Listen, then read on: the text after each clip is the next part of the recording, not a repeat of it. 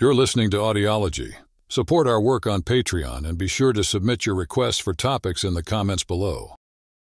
Christian nationalism is a belief system that combines aspects of Christianity with national identity. It primarily deals with the way a society is governed, pushing for laws and policies that mirror their interpretation of Christian values and the influence of religion in politics and everyday life. Christian nationalism is focused on making a specific type of Christianity the main guide for moral and cultural norms. It is similar to theonomy but differs in its more populist approach. In places where there is an official church of the state, Christian nationalists strive to keep the church's prominent role in politics and society. They do this by opposing any changes that would separate the church from the state, in order to maintain its influence in national affairs.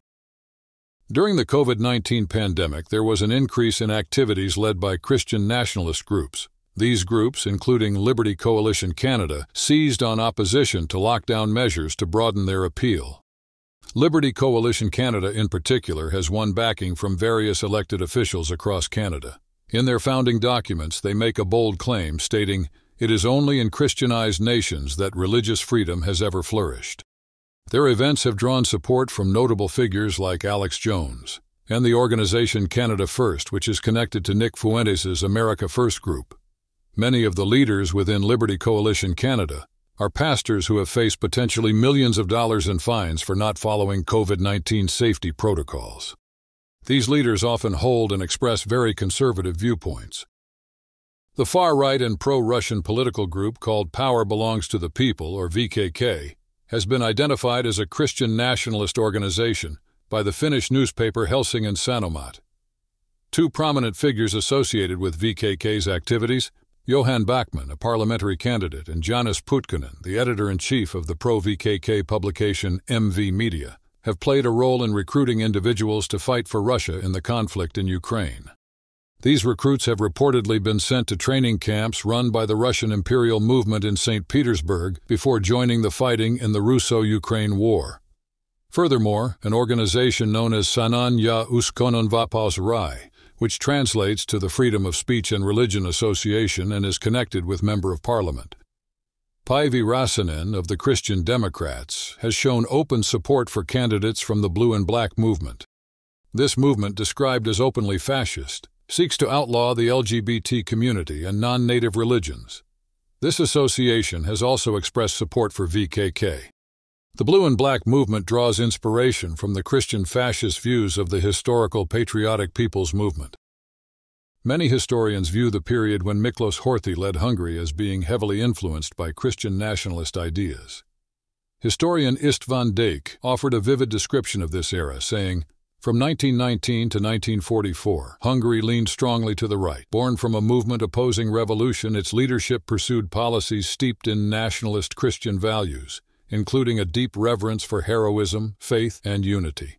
They rejected the ideals of the French Revolution and turned their backs on the liberal and socialist beliefs that emerged in the 19th century. To them, Hungary was a fortress against the spread of Bolshevism and its associated threats: socialism, internationalism, and Freemasonry. This period was characterized by the dominance of a small group of aristocrats, civil servants, and military officers who lavished praise on Admiral Horthy, the nation's ruler and a symbol of the counter-revolutionary cause. In more recent times, Hungarian Prime Minister Viktor Orbán has been a vocal supporter of Christian nationalism, promoting it not only within Hungary but also as part of a broader global movement that connects European and American advocates of the ideology. Vladimir Putin, the president of Russia, is often seen as a leading figure in Christian nationalist circles and among those who champion the causes of the Christian right globally. During his presidency, Putin has significantly boosted the influence of the Russian Orthodox Church. He openly expresses his strong commitment to Eastern Orthodoxy and maintains a close relationship with the patriarchs of Moscow and all Rus, namely Alexei II and Kirill. The Russian imperial movement, known as a neo-Nazi Christian nationalist organization, is notorious for training militants across Europe. It has enlisted thousands of individuals to join its paramilitary force, the Imperial Legion, which is actively involved in the conflict in Ukraine. Additionally, this group collaborates with the Atomwaffen Division, aiming to extend its network and recruit extremists from the United States. Christian nationalism is a movement aiming to make a specific, exclusive form of Christianity the main moral and cultural framework. It promotes merging this Christian identity with cultural conservatism and sees American citizenship as deeply intertwined with these values. Its followers often find common ground with Christian fundamentalists, white supremacists, and supporters of movements like the Seven Mountain Mandate and Dominionism. Christian nationalists advocate for strong, authoritative measures and a lean, hands-off government approach within a market-driven economy. Unlike theonomy, which pushes for biblical law to directly shape national legislation, Christian nationalism is more populist, treating America's foundational texts as if they were divinely guided and emphasizing a Christian preference in governance, including the election of leaders who, while not devout themselves, support conservative agendas. This movement champions Christian symbols and observances in public life, supporting state involvement in religious practices and displays such as celebrating Christmas as a national holiday, allowing school prayer, and displaying nativity scenes and the Christian cross during religious holidays. While it draws considerable support from the broader Christian right, the push for celebrating Christmas nationally sees a wider appeal. Christian nationalism has been linked to biased attitudes against minorities, essentially framing itself around a white conservative identity and nurturing fears of immigrants, racial and sexual minorities. It has been associated with xenophobia, homophobia, misogyny, and intolerance towards non-traditional family structures and beliefs that deviate from its white, Protestant, and heteronormative ideals, including support for restrictive gun laws and policies against civil liberties for those outside its cultural norms. In the American context, Christian nationalism posits that the United States is uniquely blessed and superior, ordained by divine will, and founded as a Christian nation. Believers often think of themselves as the only true Americans, and see events like the Ruby Ridge standoff and the Waco siege as pivotal moments fueling their cause and militia involvement. They aim to reclaim the United States for what they see as its original God-intended Christian purpose. Feeling their beliefs and values under threat, Christian nationalists express concern over diminishing religious freedom and dominance. Research suggests that reminders of their declining demographic can boost support for the movement, accompanied by heightened anger, depression, and anxiety among its members. They fear falling short of divine expectations and the subsequent divine wrath for failing to create the nation they believe God wants. During the COVID-19 pandemic, people who strongly identify with Christian nationalism demonstrated a high level of skepticism towards science, especially in areas they believe to be in conflict with the Bible. This group also frequently opposed measures such as lockdown, restrictions on social gatherings, and the wearing of masks.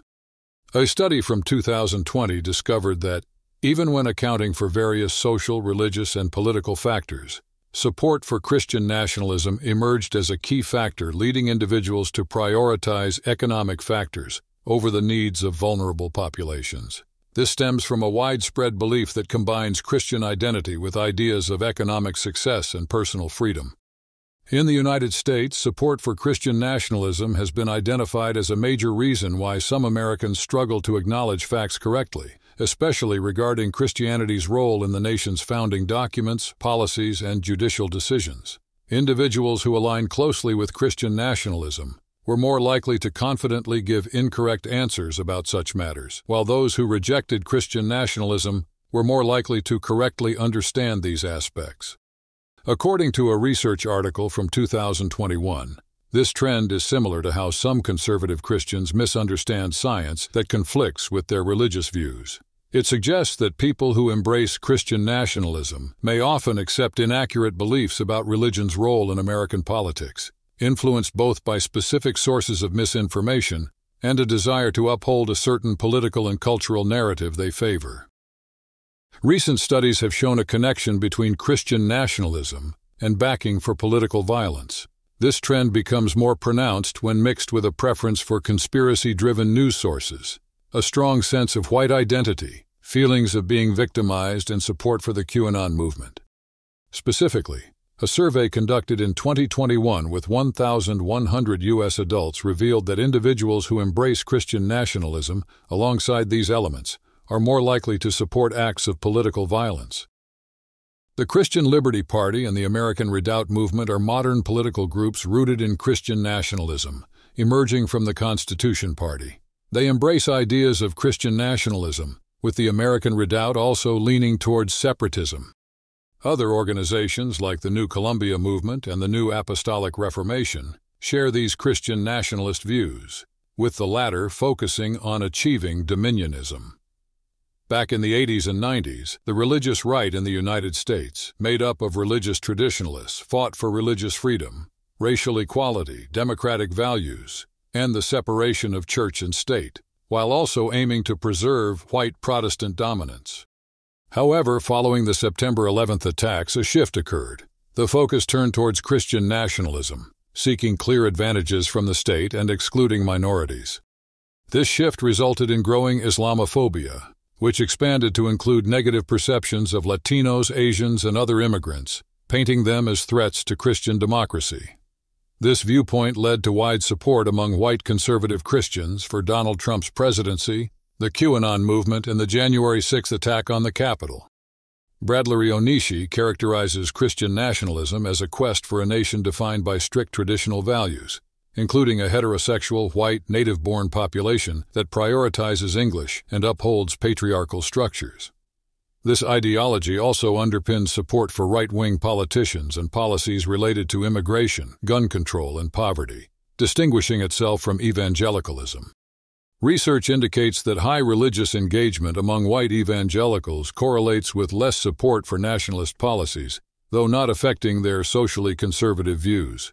A 2022 study highlighted that evangelical Republicans are the main supporters of Christian nationalism, with a significant majority favoring the official declaration of the U.S. as a Christian nation.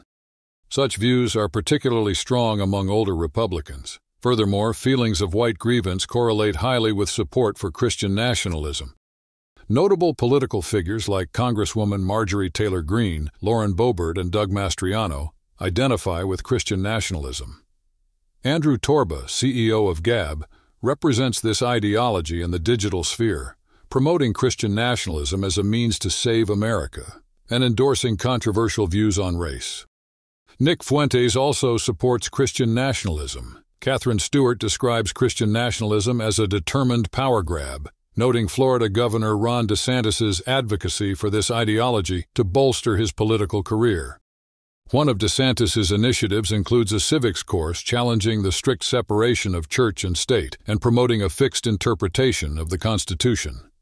Christian nationalists also engage in spiritual warfare, viewing it as a battle against demonic forces controlling various societal sectors, opposing God's will. This includes defending against advancements in reproductive and LGBTQ+ rights and non-Christian religious tolerance. Following the January 6th attack on the Capitol, the idea of Christian nationalism has been closely tied to the politics of white Christian identity. This belief system is seen as being deeply embedded in what it means to be American. According to the New York Times, Christian nationalism in the U.S. has a history of including extreme ideologies. Critics highlight that it often encourages racism, male aggression, anti-democratic views, and a skewed view of history. It's also associated with a strong resistance to gun control laws and fervent support for expansive interpretations of the Second Amendment, emphasizing the right to own and carry weapons. Political analyst Jared Yates Sexton has commented on the political landscape, noting, "Republicans recognize that QAnon and Christian nationalism are invaluable tools." He describes how these beliefs legitimize anti-democratic actions, political violence, and widespread oppression, posing an incredible threat that goes beyond the era of Trumpism. On the research front, a comprehensive report of 66 pages titled Christian Nationalism and the January 6, 2021 Insurrection was jointly published by the Baptist Joint Committee for Religious Liberty and the Freedom from Religion Foundation on February 9, 2022. This document explores how Christian symbols and language were prominently featured by protesters on January 6th. It also outlines the collaboration between various nonprofit organizations, lawmakers, and clergy to infuse theological support into the events of January 6th and Donald Trump's efforts to contest his electoral defeat, emphasizing the significant role of race in these dynamics. A virtual briefing called God is on Our Side, White Christian Nationalism and the Capitol Insurrection was hosted by the Congressional Freethought Caucus on March 17, 2022, featuring discussions from notable experts including Amanda Tyler, Dr. Samuel L. Perry, Dr. Jimar Tisby, and Andrew Seidel. On the following day, Seidel offered written testimony to the Select Committee investigating the Capitol attack, emphasizing the danger Christian nationalism poses to America's democratic foundations. In an effort to raise awareness and spur action, The Washington Post reported that a documentary film produced by Rob Reiner, titled God and Country, was released in early 2024.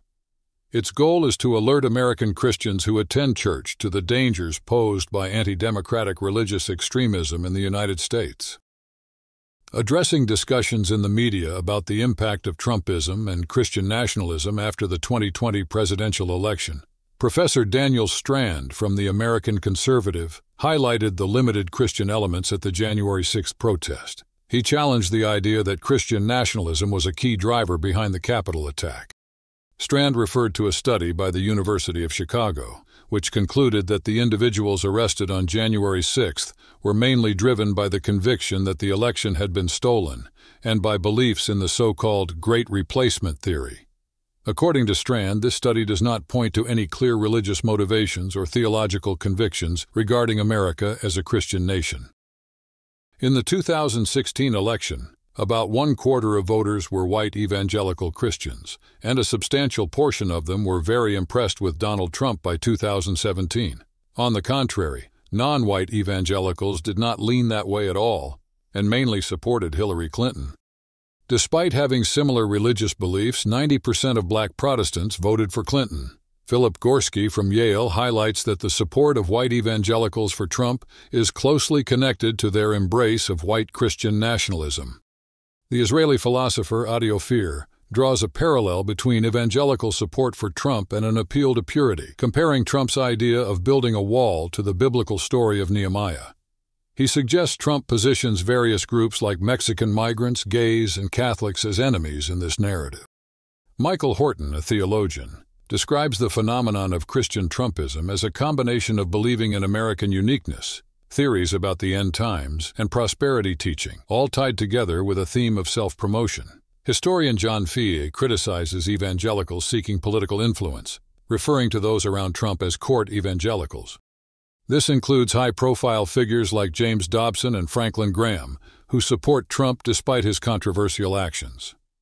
Those in the Christian community who have spoken out against Trump, including Timothy Dalrymple and Mark Galli from Christianity Today, who called for his impeachment, have faced significant backlash. Historian Stephen Yeager, among others, echoes ancient warnings about religious figures getting too involved with politics and the dangers that accompany power. Robert Jeffress defends his support for Trump, even for hardline policies like family separation at the border, arguing from a biblical perspective that the government's job is to restrain evil. This rationale, according to him and others, is grounded in the teachings of St. Augustine and Martin Luther, though critics argue it's a justification that often leads to oppression. Despite facing uproar over Trump's comments regarding incidents like the Charlottesville rally, some evangelicals like Richard Land and Johnny Moore insist that supporting Trump is crucial for driving positive change. However, voices like Peter Weiner challenge this loyalty as deviating from core Christian values, warning of the risks in such support. Evangelical critics like Ben Witherington and Beth Moore criticize the idolization of Trump within their circles, emphasizing the importance of humility and service rather than pursuing political power. Figures like Peter Weiner and Russell D. Moore speak out against how Trump's presidency and his divisive language distort Christian teachings. Chris Hedges starkly compares Trump supporters to the German Christians of the 1930s, cautioning against a similar path of nationalistic worship. Theologian Greg Boyd underscores Jesus' rejection of political dominance, advocating for a Christianity focused on compassionate action rather than political enforcement. Both Horton and Fea recommend a faith response that embraces civil rights values, highlighting the significance of hope, humility, and an awareness of history. Moreover, there's the Jericho March, an event characterized as an idolatrous combination of Christianity and Trump politics, connected to a larger movement involved in the storming of the Capitol on January 6, 2021. This highlights the intense and often troubling blend of religion and political loyalty characterizing the Trump era among evangelicals. Thanks for watching. Share your thoughts in the comments and subscribe for more content.